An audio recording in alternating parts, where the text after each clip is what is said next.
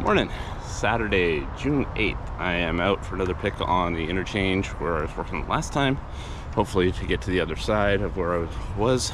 It's much warmer today. It's early. I'm getting out before the heat really kicks in. It's going to be in the 80s today, I think, which is hot for around here. But I'm going to show you something as I walk in there. It's going to give me a second to get there. But when I first started walking this area or getting there, it was no problem getting close to it. Now, as the year has gone on and the blackberries have grown, it's getting to be quite a challenge. So I'll just show you what it's like to walk to get to the pick.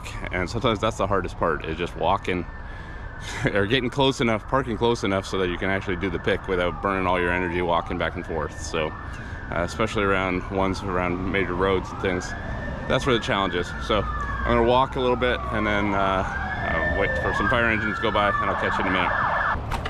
So when I came through here a couple weeks ago, this was wide open all the way, about this wide, maybe a little wider. When I get a little farther up here, you can see what the challenge is.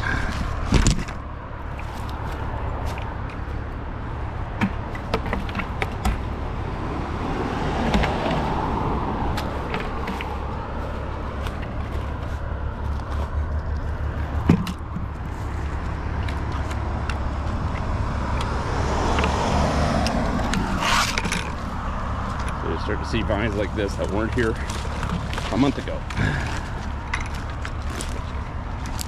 None of this was here a month ago.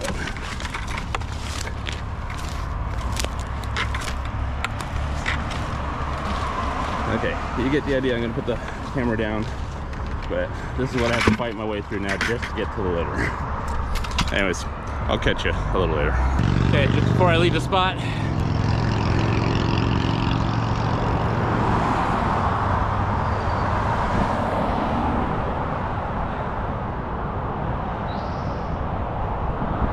got that whole side cleaned. 6 bags down there, plus some big items. I'll wrap it up when I get back to the car. Wrapping up for the day back to the car. That was about 2.5 hours round trip, maybe 2 3/4. It'll be the last pick in that area for this year, just because I won't be able to get back to it. The blackberries come back, I swear they've grown another 6 inches to a foot in between the time I was there and the time I went in and the time I came back. So. But the good news is I finished up both sides of that side of the interchange. So I'll be moving on to other areas here in the near future, figuring out, still want to finish up along the highway where I was picking earlier this spring, get back into that. And then this interchange obviously has 3 more sides to it. One side I've done before, and then the whole other side I haven't. So get into that, get there. Maybe, we'll see. I gotta find a place to park. Again, like I said, half the challenge is getting close enough to park so that you don't have to haul everything a long way. But at least the city's picking up the stuff for me. On the good news side of things, we should have the mobile app by the time this app comes, or by the time this video comes out. The mobile app for Android and Apple will be out on the stores, so you can download that. We've also recruited a whole lot more volunteers to work on the mobile app and now the website again, so we'll start kicking out some more updates to the website around litter reports and some updates and branding and logo and all kinds of stuff there. So I was able to recruit a bunch of people through Reddit, which is awesome. Thank you, Reddit, for showing up.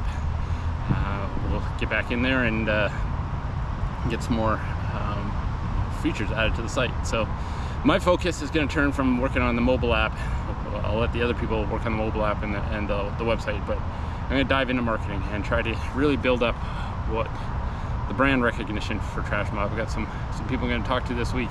Start getting it out there. It's time. It's go time now. Like, we've got all the platforms that we need. We can always add more features, but it's time to get out there and see if we can't raise the profile of this and get lots more volunteers. So if you're seeing this, and obviously you're seeing this, but please like, subscribe. That helps our videos. But then start talking about Trash Mob with your friends if you like it. If you want to contact us, please do so. info@trashmob.eco. You can reach out. Let's get it going in your town, your city, your community. If you want to be a partner, please reach out to us.